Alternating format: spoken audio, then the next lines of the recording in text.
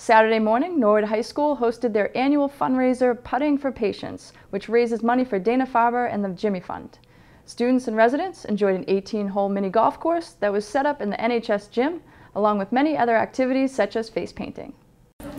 So we're at Putting for Patients right now, where there's an 18-hole golf course inside, and then we have raffles and we have concessions, and all the proceeds go to the Jimmy Fund.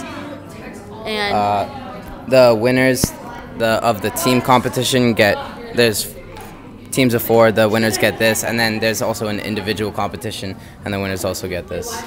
Yeah, so it's for all ages, anyone can come, and it's just something at the Norwood Gym just to get fundraising for the Jimmy Fund and just a fun time.